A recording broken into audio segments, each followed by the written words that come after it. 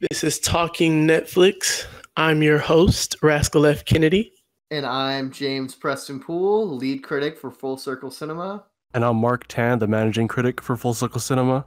Today, we are going to discuss what could lead up to the greatest trilogy on Netflix. Today, we are going to discuss The Kissing Booth. We're going to actually do a double feature and talk about the first one and the second one. I don't know if you guys have watched it. If you haven't watched it, I would stay far away from this podcast because I'm sure we're going to spill and spoil, and we're going to go in, out, and around this whole entire series so far.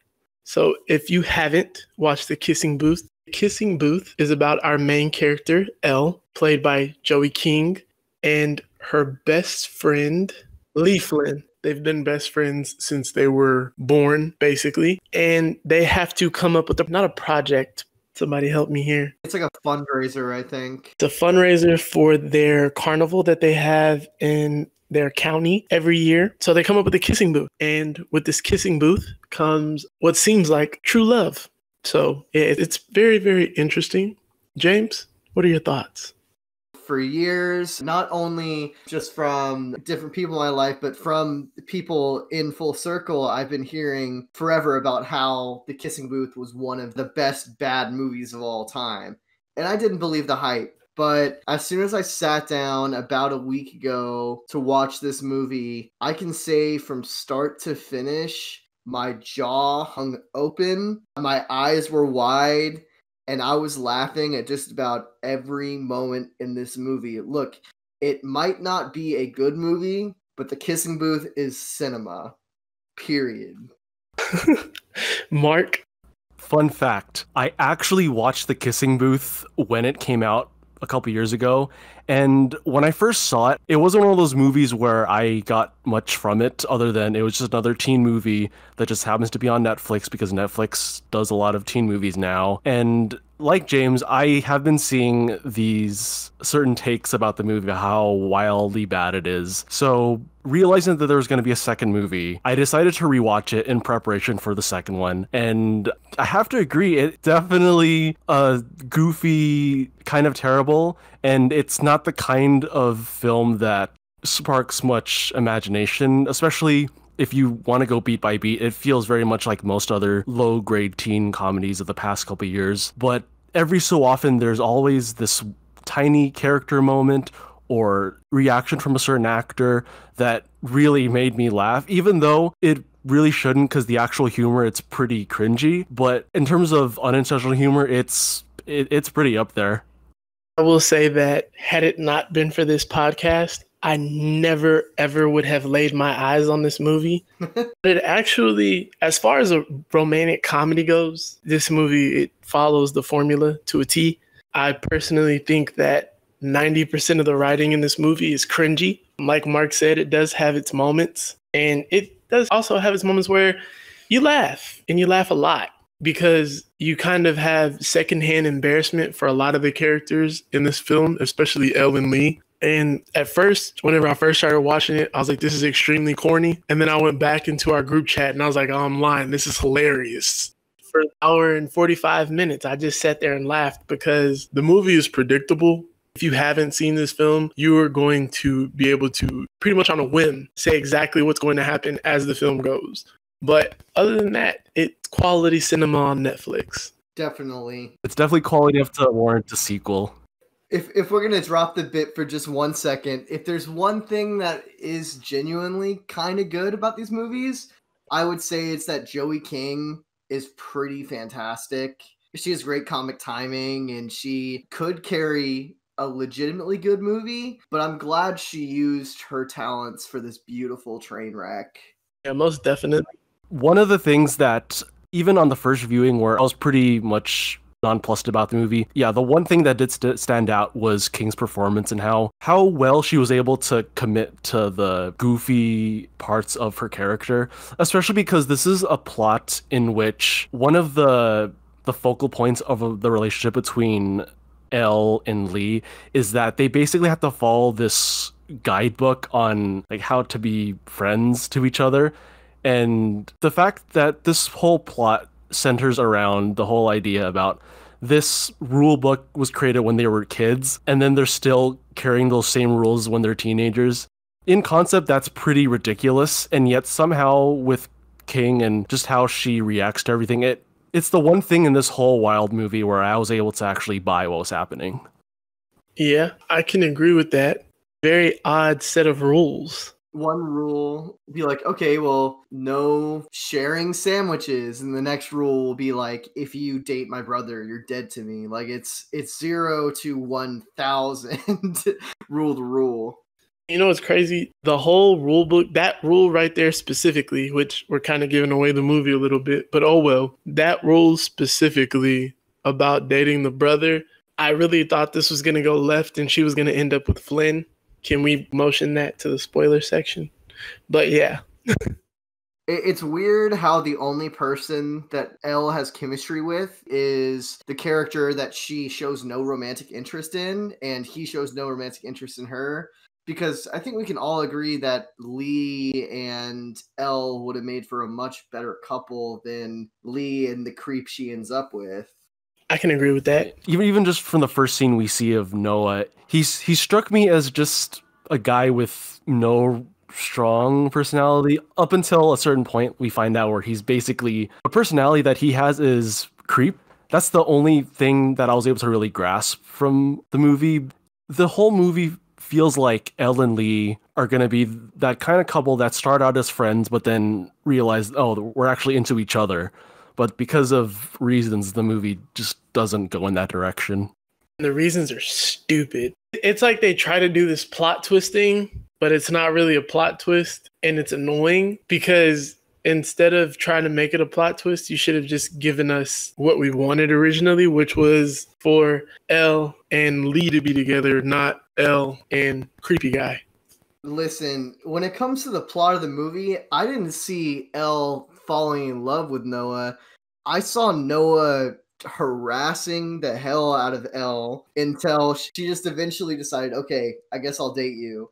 Despite the narration, which, okay, first of all, let's talk about the first 5 minutes first. The movie starts off, and they give us about 5 movies worth of information. It's like, this person's my best friend. I've been in love with Noah. Oh, by the way, my mom had a serious illness and died. Oh, and I love Dance Dance Revolution for some reason. As soon as that opening hit, I was like, okay, buckle up. We're in for a ride. It doesn't help that opening sequence it's an opportunity for the director to just speed through so much material, not just in terms of the narration, but also even the filmmaking. One way in which we see Elle and Lee age is what the director does is he basically just rotates around the two of them playing the DDR clone. By the way, it's not actually DDR, but whatever, copyright. It just keeps cutting and just spinning around just because that was just something I just never got at all. Well, I mean, clearly, what's the name of this filmmaker who made this movie? Oh, Vince Marcello is clearly an auteur and is trying to make his mark on the genre. So, Mark, I think you're just missing out on a key stylistic choice he was making to set himself apart.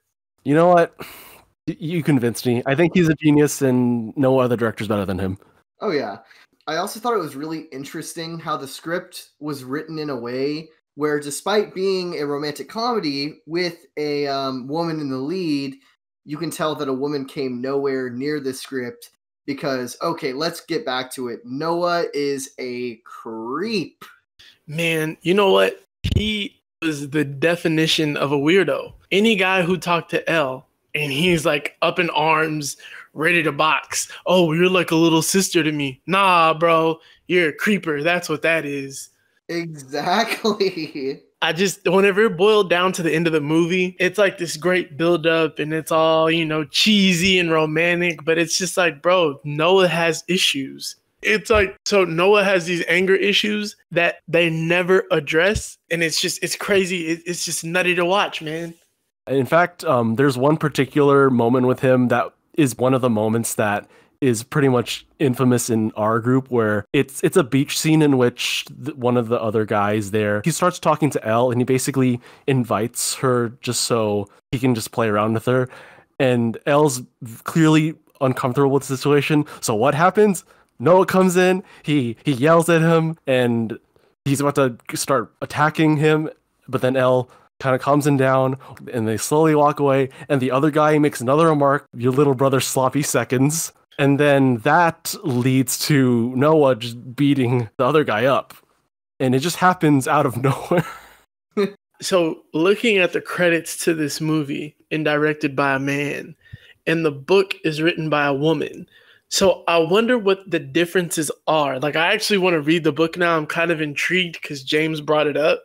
Like, I want to see the differences between the film and the actual book.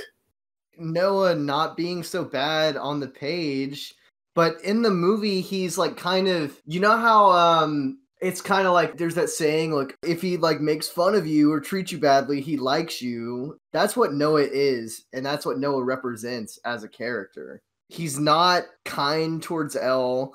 He's not charming. He's really has no personality outside of being this controlling like creep. And even look at the central, the title moment in the movie, the kissing booth. The only reason they get together is because he tricks Elle into being blindfolded so he can go up and kiss her. Did he not know, A, about the rules that her and her lifelong best friend, his brother, had set in stone? And B, did he not realize it was a little creepy to just go up and kiss this girl without her knowing while he's been rude to her the entire movie?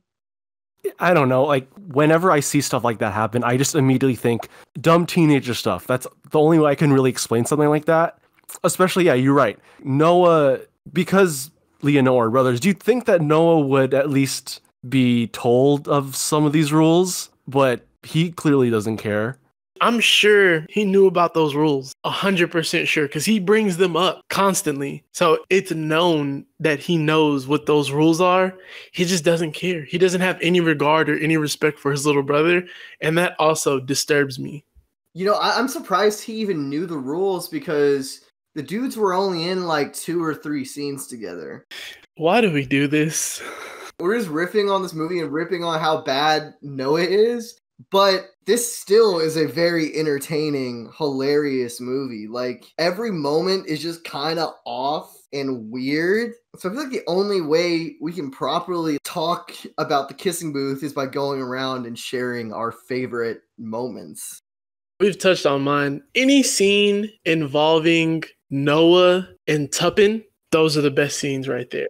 Whenever Tuppen stands Elle up, that's because, well, no, you know what? That was Lee, actually, that where Lee takes her to go play the games because Tuppen stands her up on accident. But you know what? Now that I think about it, Elle kind of did the same thing. She was kind of antagonizing Noah. Once she saw him act that way once, she kind of did things to almost ensure that he would react the same way constantly with that vicious anger that he had pent up for whatever reason. I was trying to just think through my favorite scenes. I think I have my favorite scene. It's with Elle and Noah. It's a nighttime scene where they're trying to basically get shelter because it's raining outside. So Noah takes Elle to this, it's like a small like location basically. And it's basically where they confess each other's love. And it's at that scene where Noah basically says, I've never taken another girl to this place. This is like this. I'm taking you to this place because I really, really like you. So they confess their love. They make out. And out of nowhere, the security guy at this location says, hey, what are you doing here? Isn't this like the 10th girl you brought over here? To which Elle just looks at him and just starts flipping out at him. Like, could that guy have blown up his spot anymore? Like, well, he might as well have come in and been like, hey there, Noah, is this where you brought that other girl 5 minutes ago? It was rough. It was so rough. I completely agree with you, Mark. That scene was gold. And plus, why do you even have to say, like, you're the first girl I've taken here? Like, you know that's just a bomb that's going to go off at some point. It's just some cheesy line just to make Elle fall in love with him even more, I guess. I mean, it's just a canned line. I've never understood that. There's no need to lie. If you actually just tell the truth, you'll get further in life. But that's just me. I would have to say my favorite scene, and brace yourselves because I'm about to break this one down. The party scene. Oh, brother. Explain. So like a third of the way through the movie, right? They go to this like nice, like luxurious party, right? Which, first of all, how are we supposed to relate to these characters when these parents are all billionaires? They go to this eyes wide shut style mansion. There's got to be at least like 5 million buried somewhere in the grass, right? Like it is nice. So there's problem number one. Then Elle is offered to drink, and she's like, I've never drinking before. Cut to a montage of her having an amount of drinks that would utterly kill anybody who had never drank it before, right? And then suddenly Vince Marcello, he goes a little ambitious. It turns into something like Fear and Loathing in Las Vegas, where it appears that the alcohol that Elle drank is giving her hallucinogenic effects because the filmmaking just goes wild. And what's supposed to be a fun teenage party, at least what they tell us in the movie, turns into something that I found just like hilariously scary and horrifying. And then she just blacks out and wakes up, and Noah's like, well, hey there. Yeah, I think she wakes up in his clothes, right? Yeah, in his clothes after this nightmarish experience. That was one of the weirdest things I've ever seen in a movie. And I hope that nobody, and I do mean nobody, ever tries to reiterate that in real life. No, absolutely not. Like, it reminded me of the movie Climax, only maybe a little more scary. Climax is less scary than that scene. Oh, like, that was so strange because, one, I guess nobody really cared because it was Noah. Because I'm sure everybody saw him take her off the table. And nobody says anything because, oh, it's just Noah. But, dude, why wouldn't you say something? Or go get Lee? It was so odd and uncomfortable, and they never addressed it again in the movie. It's just like, oh, haha, I woke up in Noah's clothes. It's like, no, this is not cool.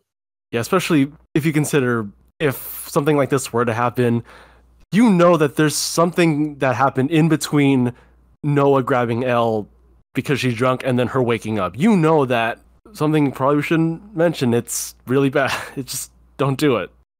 Yeah, and I think that all goes back to the fact that like the filmmakers behind this movie are really oblivious in how romance works, in how teenagers work, and just kind of like the implications they make with these characters and these situations. Because like this isn't the only moment in the movie like this. Like it's up until the end where of course Elle ends up with Noah.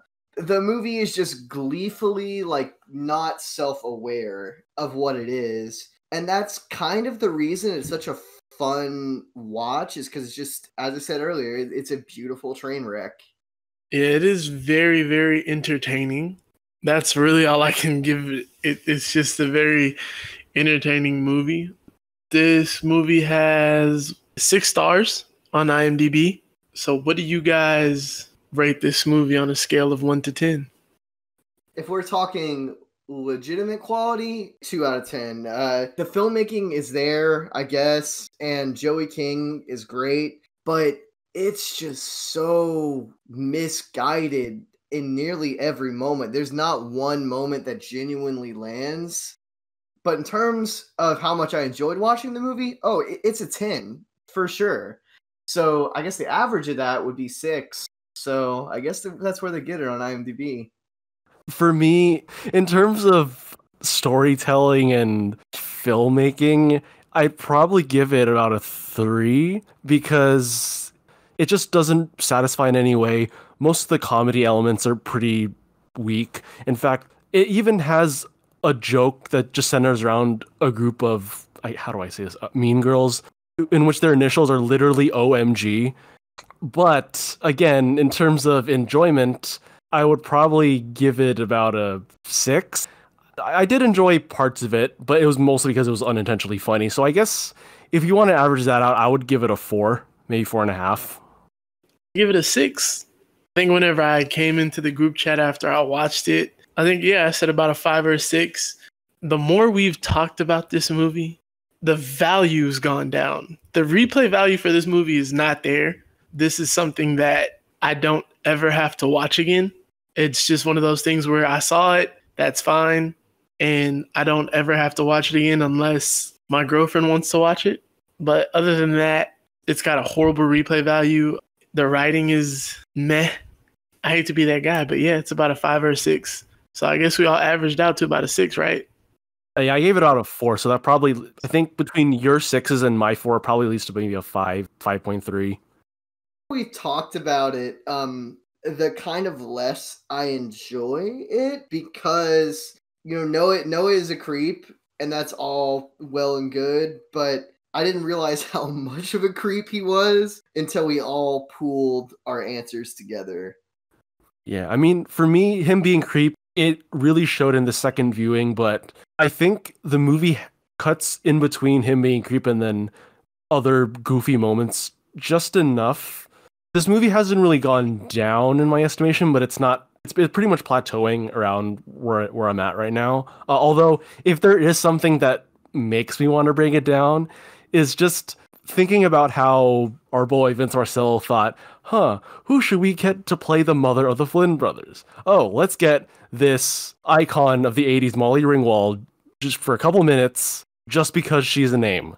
And it just feels very cynical. And yeah, if there's anything that might bring my opinion down, it's that. It's like they thought, you know what, we're taking the icon from these movies everyone loves, and we're passing the torch to this new generation. And you know what? I think they're right, because the second film in this saga, The Kissing Booth 2, might be even better than the first. I think The Kissing Booth 2 was actually, unironically, a pretty solid rom-com, and I actually really liked most of it. It still has a lot of the same issues as the first movie, but I can at least say Noah is far less creepy, so it makes it a much more comfortable experience. So since we are on to The Kissing Booth 2, I will go ahead and read our synopsis. In the sequel to 2018's The Kissing Booth, high school senior Elle juggles a long-distance relationship with her dreamy boyfriend Noah, college applications, and a new friendship with a handsome classmate that could change everything. This movie also has like an extra 30 minutes added to it from the original. The original was an hour and 45 minutes. Part 2 is 2 hours and 14 minutes. So I guess 29 minutes instead of 30. It was absolutely necessary. I mean, the first Kissing Booth, consider it like an entry into this universe. We're getting introduced to these characters. They're sort of giving us the lore. And this movie is like a Shakespearean epic with all sorts of converging characters and plot lines. I'm sorry, I'm getting ahead of myself. Mark Rascal, what did you think of this cinematic masterpiece? It's a cinematic masterpiece. You already said it. It's funny you mentioned that the movie is 29 minutes longer than the original, because while it has more screen time to it and there are more subplots going on, in terms of the actual execution of it, I would say this is exactly on the same level as the first one, especially in terms of the broadness of the comedy. This one might actually be more so, even if you're talking about certain scenes of it. This does improve a little bit on the first one in the fact that there's less Noah. He's not much of a creep this time around. However, in place of Noah, we have a new character who's maybe not as creepy as him, but I feel like he's pretty sus, is the character of Marco. MVP. MVP. I like Marco. I think he's okay, and obviously, like, he's not a creep like Noah. It's just, I don't know, just something about him seemed off. I think maybe that's intentional because he's literally introduced with him through a workout video where it's this professionally edited video of him working out. I see close-ups of his muscles, and as Rascal alluded, he's the MVP. He's the MVP for several reasons, but overall, it's messier, and it's somehow a little bit less annoying than the first one. What I will say is, Marco, he's definitely not as creepy as Noah. I would definitely rather Marco in both of these movies, even though he's not in the first one, than the character that is Noah. He seems like a genuine, regular rom-com character. Like he's trying to genuinely woo the girl and win her over, whereas Noah just went at it in a very aggressive, creepy manner. So my personal thoughts on the overall movie, though, are that this was way better than the first one. There was more substance, and I actually felt like I was a part of the characters. Maybe because of the first one, but also because there was a lot more character development in this one versus the first movie. You see, I joke around when I say things like the first movie was, setting up the lore. But, in a way, I feel like they actually did use these characters to kind of say some interesting, often problematic things about relationships. As we start off this movie, Elle is debating whether or not she should go to colleges near where Noah lives. But beyond that, she's also, suspicious of Noah, who, while less creepy this time, is definitely acting sus. And then on top of that, Lee's girlfriend is upset because Elle is getting a little clingy to Lee. So we have a lot to cook with here. And then you throw in Marco, who Elle has a legitimate connection with. I'm not going to say that the script by Vince Marcello and Jay Arnold is a neat script, but at the very least, it had a lot happening, and most of it I was pretty interested in. Yeah, I have to agree with you on that because there is more character development this time with Elle, particularly how the film actually deals with her kind of being a terrible friend to Lee, especially considering how much she hangs around Lee and his girlfriend. It felt like this is the first time in this saga, we should call it, where it feels like the characters are actually interesting and there is more going on a plot level. I'm not going to go so far as to say that it's clever or original, but it is interesting and I wouldn't have expected it, particularly in the case of when Elle and Lee, when they're at the arcade and Elle sees that she needs to raise more money, instead of doing another kissing booth, she finds out there's this dance clone competition that's going on. And we brought up MVP earlier. Turns out the MVP in question is Marco. So the film takes a dive into her and Marco being this dance competition pair. And even though the actual resolution of that's pretty predictable, just the fact that this movie stops just so it could indulge in the competition, it was definitely something that surprised me. And I commented earlier about the overzealous directing of our boy Vince Marcello. The fact that this has that subplot, it does benefit him a little bit because he clearly with the first one, he had a lot of fun directing his actors just dancing on the arcade machine. Now he has a whole subplot where he gets to do that. I'm really starting to think that Vince Marcello has a deep love for Dance Dance Revolution because that's the only thing that explains that subplot. But to your point, that subplot was also very amazing. Do you think that Vince Marcello maybe just got really, really good at Dance Dance Revolution and then the craze died out? So he just kind of has this like deep desire to make Dance Dance Revolution culturally relevant again, so he didn't just learn this skill for no reason. And that's assuming that this wasn't in the source material, which I still have not read, I have to confess. I don't think any of us have read it. Have you, James? I can't say I have, because there's other works of a literary genius I need to work up to before tackling something as sprawling as the book. But I hope to read it one day, and maybe we can do a little bonus episode about book. I'll just spark note it. Yeah, that works too. And then Mark, you can just guess what it says in the book, and we'll all give our impressions based off of the version of the book we read. Oh man, I was gonna do spark notes, but okay, fine, I'll do that. Okay, we're off track. Back to the movie. This movie goes on so many different directions. I like to think that we're just following along with the movie.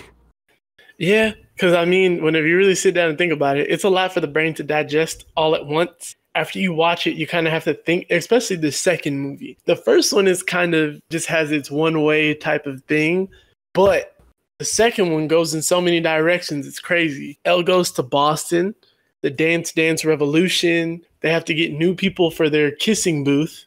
It's just a lot. And then the whole Lee and his girlfriend, that subplot, it's just a lot, man. Yeah, we also have to talk about this other new character, Chloe Winthrop, who may or may not be with Noah. Oh man, we completely forgot about Chloe. Oh, I have so much to say about this.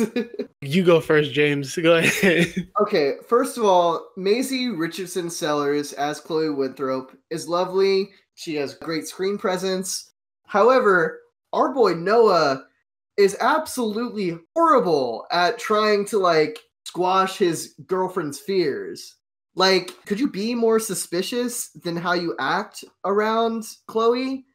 I was uncomfortable at just the amount of times he failed to be like, hey, we're just friends, nothing funny going on here. It's like he was making a bigger problem for himself.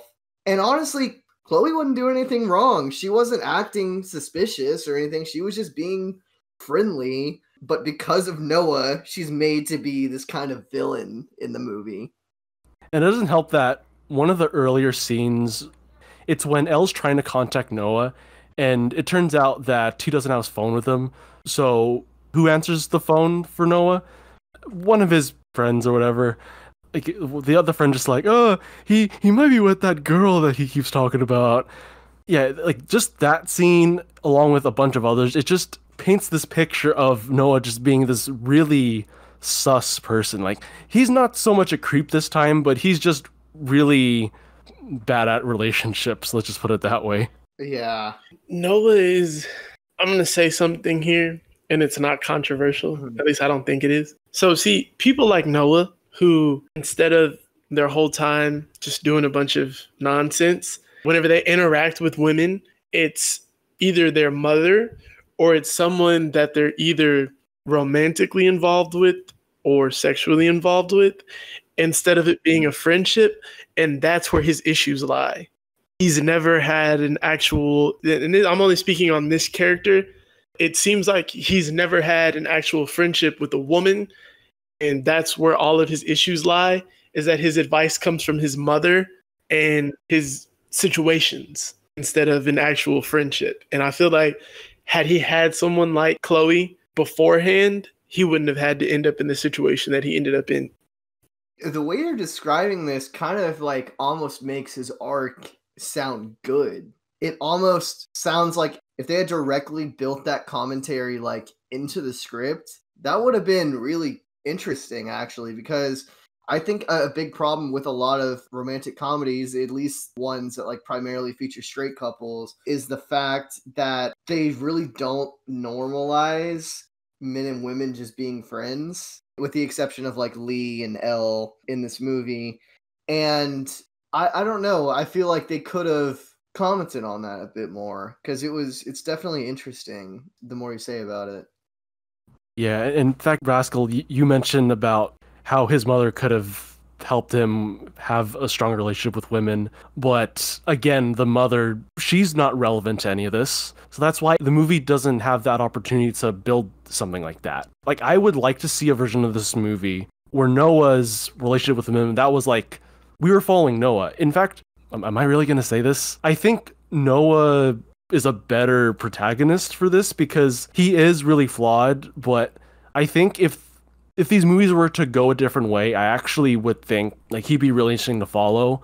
But because the movie's too focused on Elle and Lee and all their problems, we don't focus on what actually could be really interesting.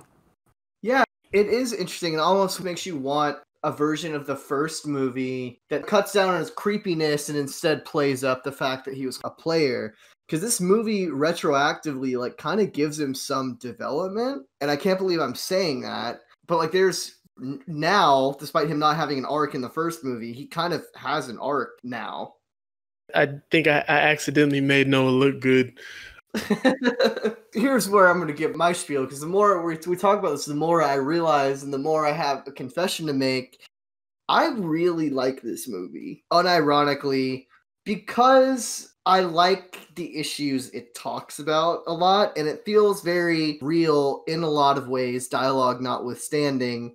I think Joey King especially turns her performance up a couple notches and brings an authenticity that I found I don't know, I thought the movie itself was kind of sweet and interesting in terms of the fact that it almost says some interesting things about relationships while not quite getting there.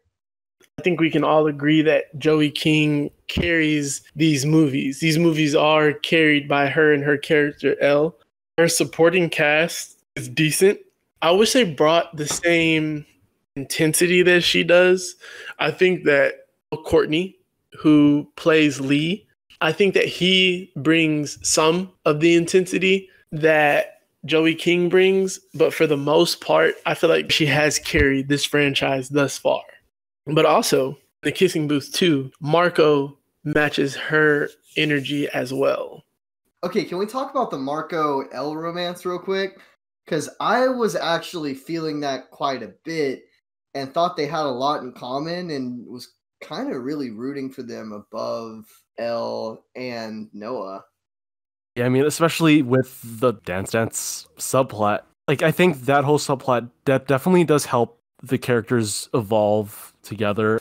I mentioned earlier that Marco I think Rascal nailed it earlier when he said it was a typical rom-com character, and I think the reason why initially he seemed a little off is that he seemed too perfect as a person, and it didn't seem that well-rounded, but definitely as the DDR subplot developed, those layers kind of opened a little bit, and by the time they actually were in the competition, I felt like he felt like a real person at that point.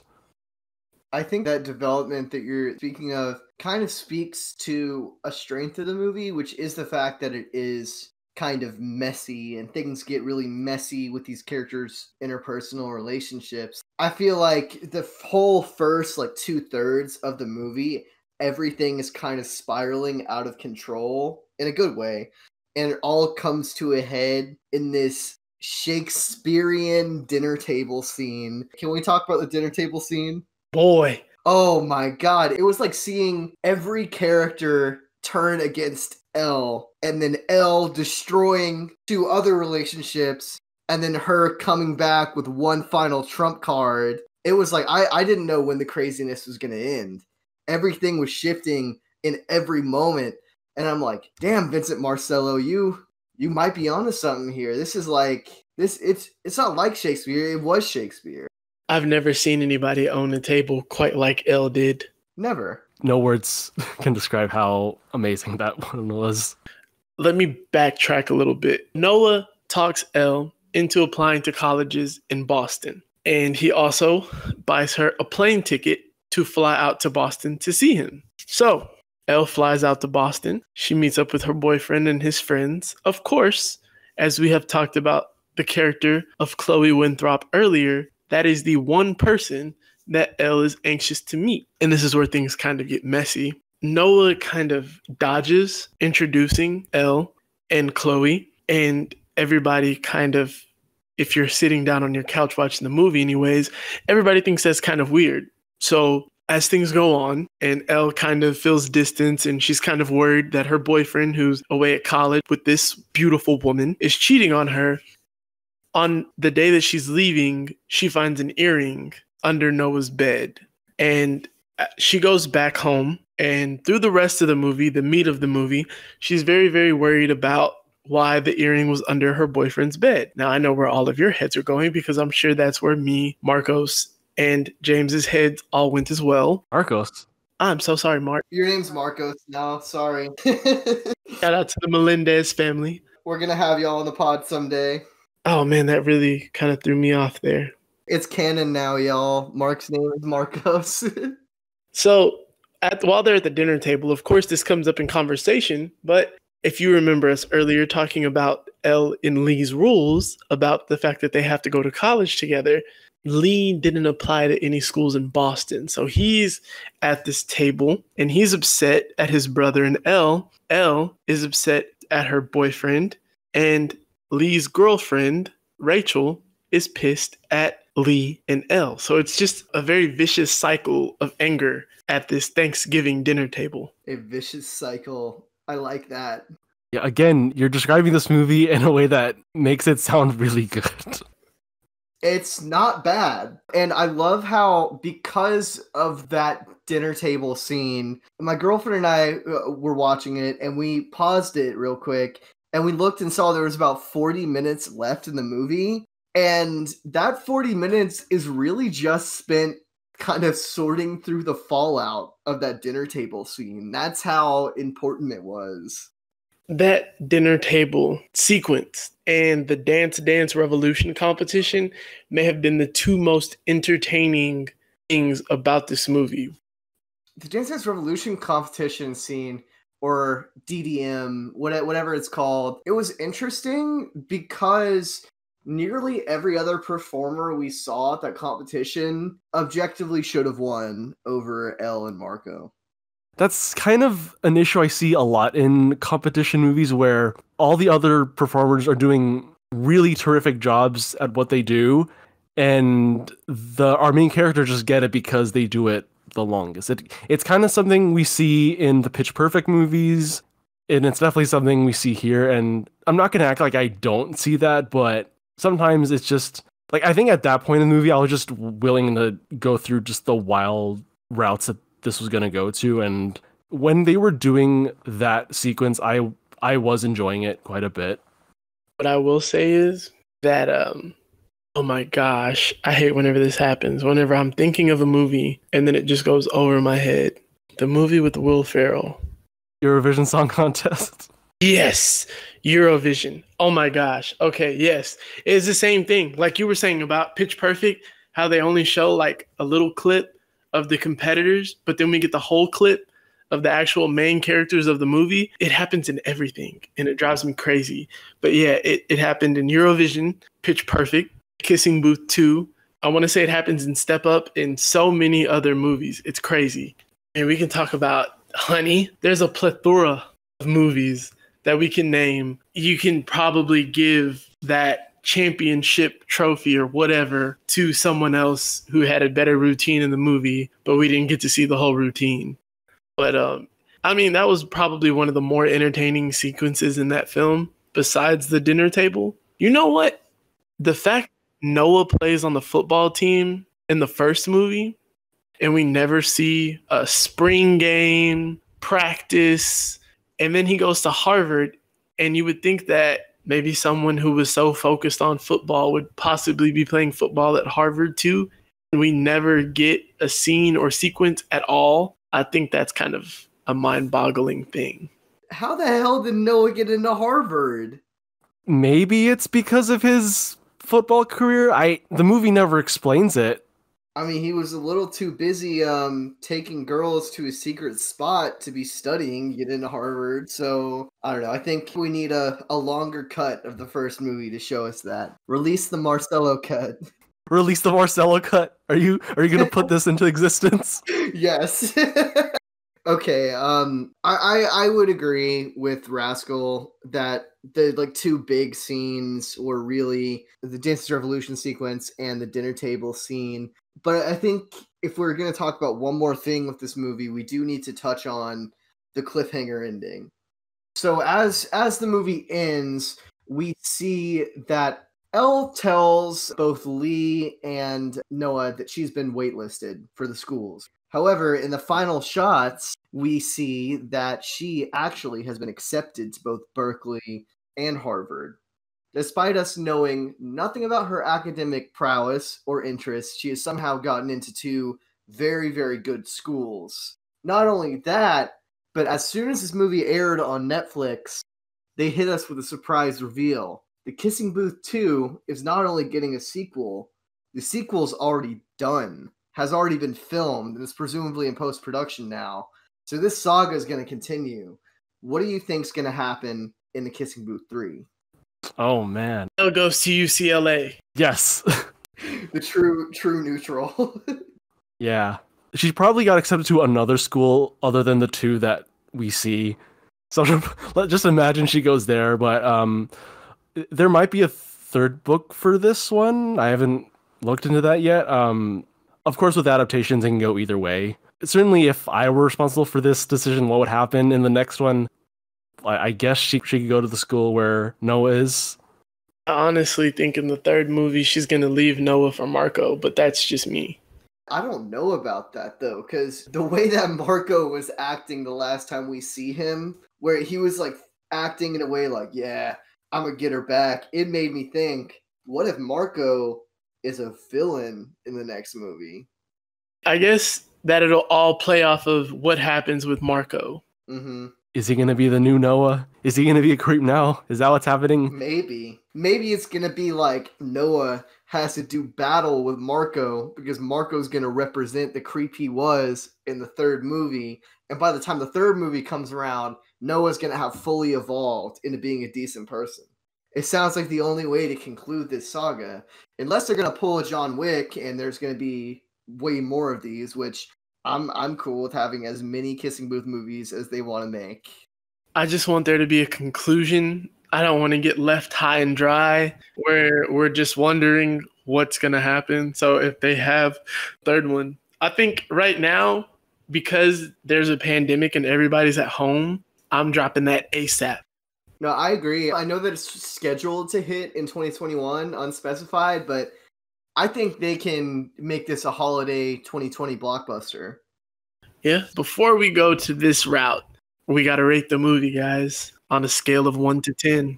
This movie has a rating of 6 IMDb, and the Metacritic score actually is 39. Ouch. Higher than the first one.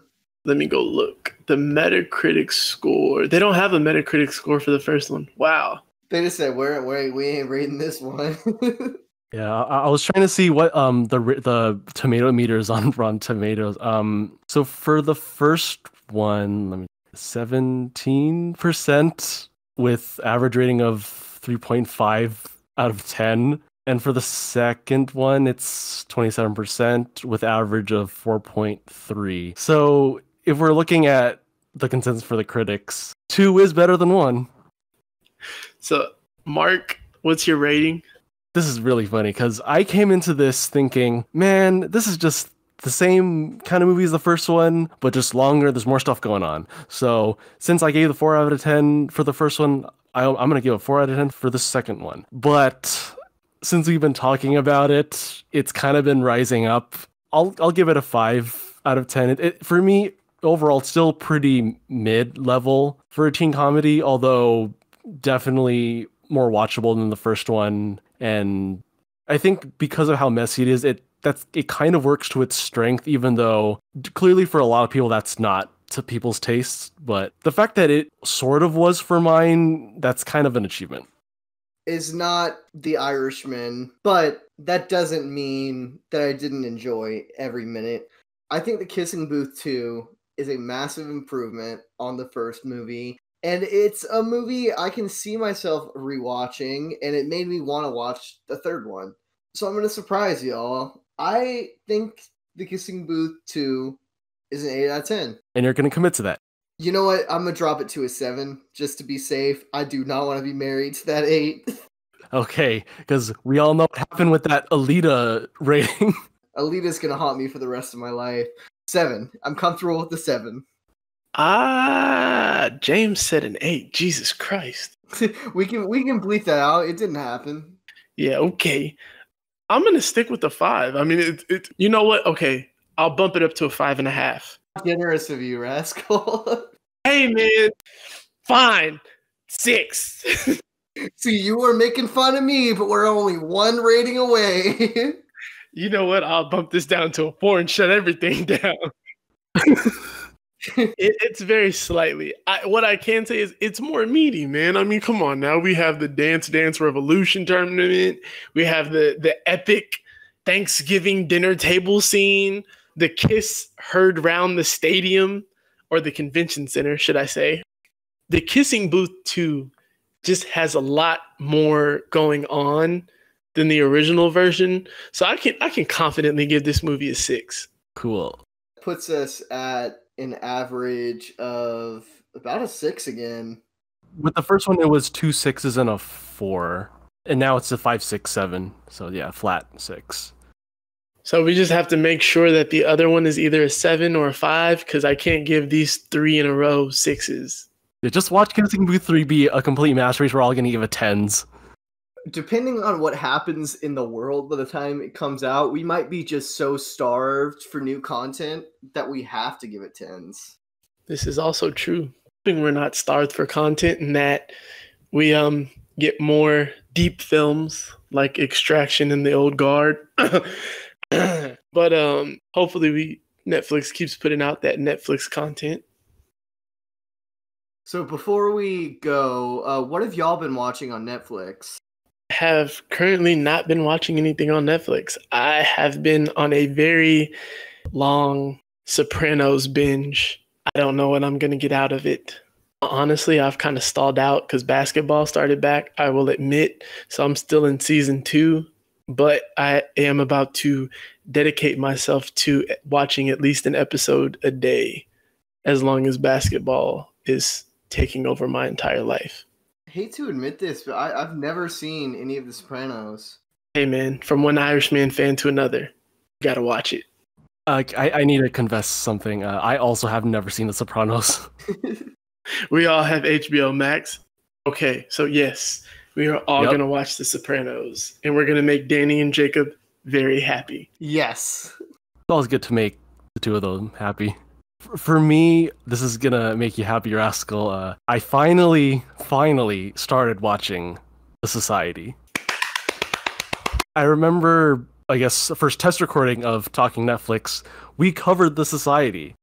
And I didn't really have much input because I didn't see the show at the time, but now I have, and I really like the show. I everything you said about it being this story about teenagers kind of trying to adapt to a world without adults, it's just really, really interesting. I like almost every single character. You're right. I should just trust your opinions on TV shows. Thank you. I do greatly appreciate that, to be honest, man. I cannot wait for us all to sit and talk about The Society whenever Netflix decides to stop starving us and give us season 2. And the other show that I've been watching, not in its entirety like The Society, but I've seen bits and pieces of it. It's the docuseries Down to Earth with Zac Efron. It's a show that exists. I don't have any strong opinions about it either way. It's definitely one of those shows where the topics are infinitely more interesting than the host, which that's never a good sign. But some of the topics are interesting enough that I kind of enjoyed parts of it because it's basically just Zac Efron and this author just going around the world, just trying to learn about natural resources, water, even other things like religion. It's just basically them just trying to learn about the world. And even though I'm not going to act like Zac Efron himself is this interesting personality-filled guy, as an educational experience, it's not terrible. What a great poster quote. It's a show that exists. So on Netflix, I've primarily been watching 2 shows, one of which we were originally going to cover on our next episode. I've been watching the Netflix series Cursed, which is based on a novel that has drawings from Frank Miller. That's basically a reinvention of the King Arthur mythology from the point of view of Nimue, aka the Lady of the Lake. I didn't expect much from the show. However, I'm completely enthralled by it. Catherine Langford plays Nimue, and the show is super stylized, has a bunch of mythology in it, and tons of gore and great characters. I can't recommend it enough. And another show that I've been watching that I think is even better, especially for true crime nerds, is the new Netflix Unsolved Mysteries. Not a bad episode in the bunch. Just all great stories that frankly keep you up at night. Y'all should definitely watch those. I can't do the Unsolved Mysteries, man. I get too creeped out. I'm so serious. You know I love horror and stuff like that. Like even at Mindhunters, it got to a point where I would kind of just have to stop watching for the rest of the night because I would just kind of get wigged out.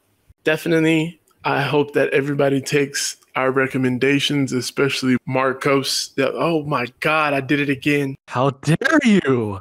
Y'all's names are so much alike, minus the K and the C and the O, that it kind of messes with my head sometimes. And there's also another Mark on the site. Next thing I know, Rascal's gonna call me Jacob. I'm sorry, guys. I'm old. You're just like, dude, your names are so similar. It's only like 5 letters different. I can't believe that I did that twice. It's time for me to go to bed. I hope you guys take Mark and James's recommendations because they came from Netflix. Shout out to our sponsor, who's not our sponsor yet. And I really hope you guys take those into consideration. Do you mind if I say one quick thing? So as y'all may have noticed, one of our co-hosts, Katie Gilstrap, is not here this episode. Don't worry. We still love her. She's still very much a part of this podcast, and we hope to get her on as soon as possible. No drama. Katie, come back to us. Get well soon. And also, Full Circle Network. If you like this podcast, there's a lot of other very interesting podcasts in the works that will be unveiled further down the line. I know for a fact that Rascal and I are hoping to discuss Lovecraft's Country soon, and beyond that, we're gonna let everything else be a mystery. We will see you guys soon. Very soon. Night, everybody. And that's Talking Netflix. We'll see you guys again soon. Thank you.